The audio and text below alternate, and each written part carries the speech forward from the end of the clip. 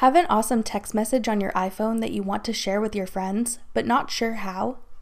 If so, you've come to the right place. I'm Jessica from techboomers.com. In this video, I'll be showing you how to forward a text message on your iPhone. Now let's get started. To start, tap Messages on your home screen.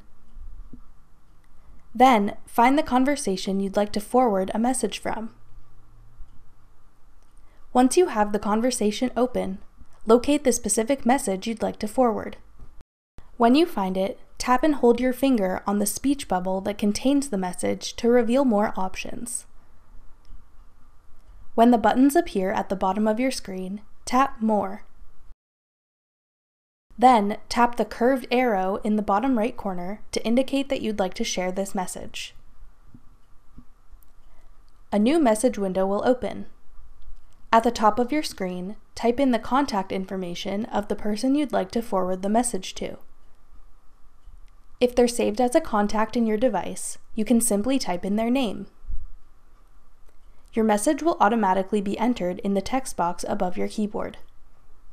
When you're ready to send your forwarded message, tap the arrow button above your keyboard to send it off.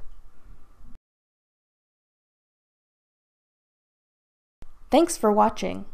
If you found this video helpful, we'd love it if you'd hit the thumbs up button below.